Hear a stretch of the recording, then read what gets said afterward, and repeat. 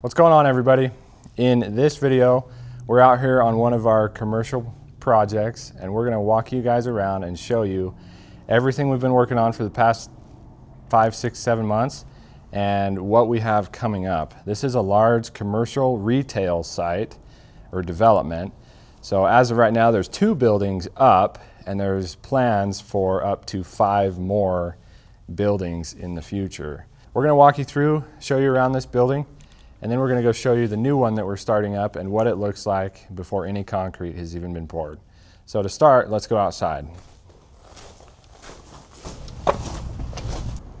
So first thing we do on these projects is install a temporary power pole. So this temp pole is fed underground by this utility transformer. We install these so that we can have power as the building is going up before permanent power has actually been installed. So this SO cord here runs into the building and is distributed in a spider box so guys can plug in their tools, their chargers, whatever, and the project can actually be built with power tools. So that's usually the first thing we do. This building, building 5, is fed from this utility transformer. This is a 12,470 volt primary and a 208/120 3-phase secondary. So out of this utility transformer, we go underground in 2 4-inch conduits, and we come over here to our metered switchboard. So this is where the power is going to be distributed between the tenants on the inside of the space. So I can open this up here and show you. Well, I can't show you much because it's got to be covered. This is where the utility comes in and lands in this switchboard. They come in on this side and they land on the busing in the back here, and from there it's distributed over here to our stuff. Okay, so we have multiple meters here. 1, 2 meters installed, and the potential for 2 more, the opportunity to have 2 more. So this is where the power gets distributed and broken up. So the reason we have multiple meters is because those tenants that are going to occupy the inside of the building don't want to be billed on the same power bill. So the utility company and us put multiple meters in here so that each business can be billed separately from the other business, or each tenant can be billed separately from the other tenant. So in this case, we have a meter here, Suite 100, and panel HP. And so this HP panel is actually for the house panel, and the house panel is feeding all of the exterior lighting, landscaping power, some of the parking lot pole lights and things like that. And this one will actually be divided between the 2 tenants, as in who's going to have to pay for it, or the landowner will pay that bill. And then these other meters will be for the tenants on the inside. So this is a 120 or a 208 120 volt 3-phase power system, and this metered switchboard is rated for 800 amps. So more than enough power for whatever these 2 businesses might need in the future. Right here is where the house panel is mounted, and like I said, this is going to distribute power to some of the exterior lighting, landscape, power, receps, whatever it is. Things that might be shared between the 2 tenants or things that are for the entire building are going to come to this house panel.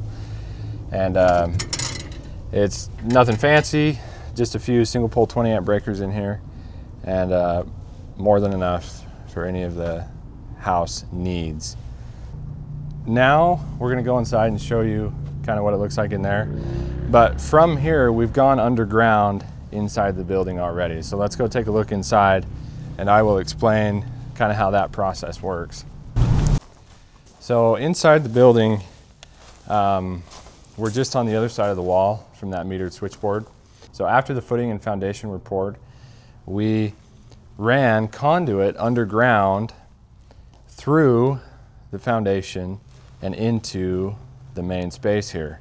So there are conduits underground here still that are meant to feed this space and that space.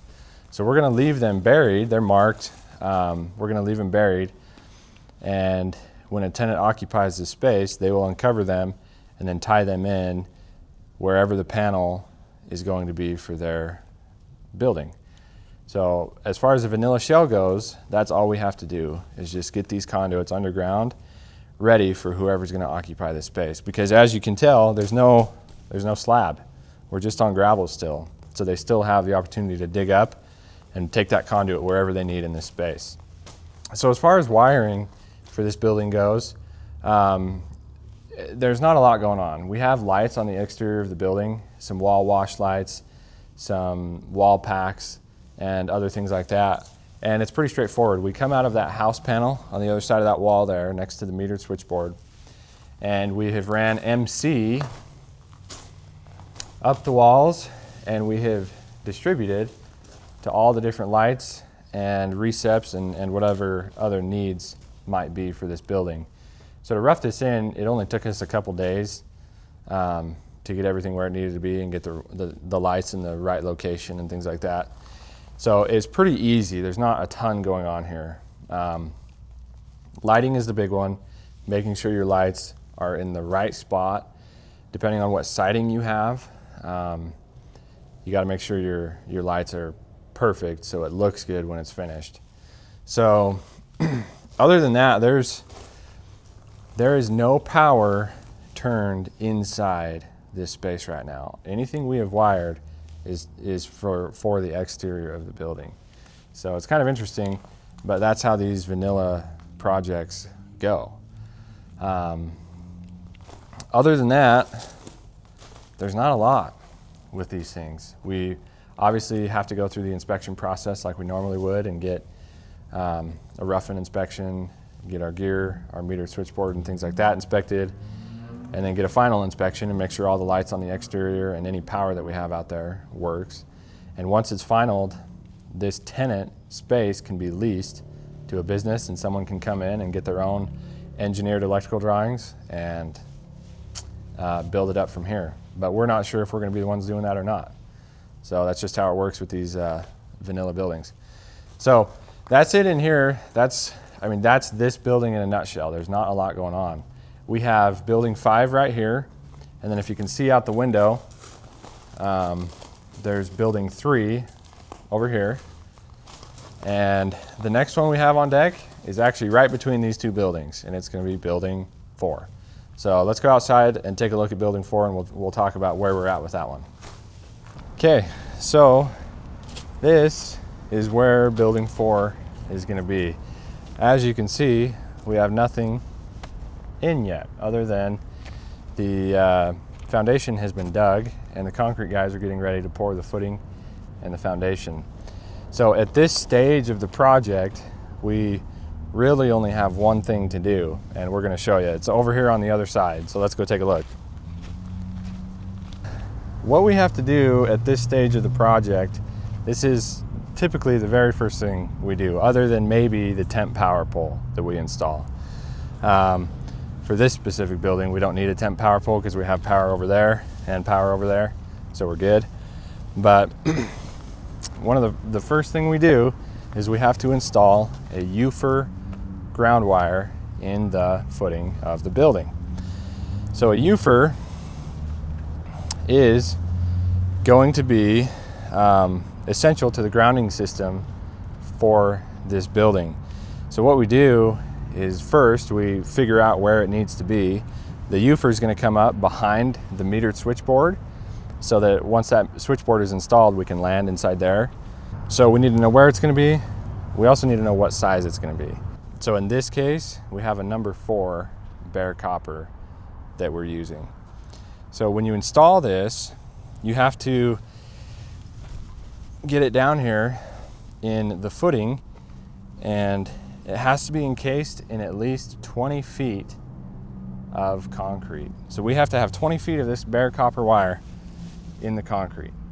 Okay, so we've measured this out. We know our gear is going to be about in this area, and we have ran 20 feet or slightly more than 20 feet of bare copper and attached it to the rebar down in the footing. And we've left ourselves enough on the top here that we'll have plenty of length to get anywhere inside that switchgear that's going to sit on the exterior of this building. So to attach this wire, we use steel tie wire and just attach it to the rebar every couple feet to make sure that when they pour that concrete, it's securely fastened and it's not going to get shifted or move out of that concrete. So this is typically the first thing we do on most of these commercial projects.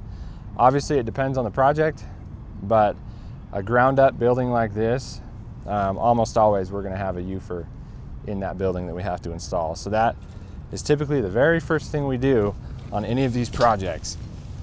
The next thing that we're going to work on this building is going to be some underground conduit. Like I was showing you in building 5, we have to get some conduits through the foundation and over to where the switchgear is going to sit, which is actually going to be right here. And we got to get them inside so that eventually they can be hooked to for the tenants that are going to go in the space. So that'll be one of the next things that we have coming up on this project. We're not quite ready for it yet. And then there's also some conduits that are going to run along the exterior as well for who knows what, landscape power, maybe some lighting. But there'll be a little bit of conduit running around the exterior here, so when they dig it up for us, we'll get that installed. And after that, we got to wait for them to frame and get the building dried in. And once that's done, we can come in and start pulling wire and getting this place going. Stay tuned for that stuff that's coming up. This is just a short, quick video. Wanted to give you guys an update of what we're working on. And subscribe if you liked it. We're going to have a lot more content like this coming out. We're going to show you guys, we're going to try and show you guys step by step what we do with these commercial projects that we work on. We're going to have some really cool stuff coming up we're excited about. So please subscribe and drop a comment and tell us what you want to see. And you know, if you're a Sparky or another tradesman, tell us where you're at and what you do. We respect it. We love it. So we appreciate you guys. We'll see you on the next one.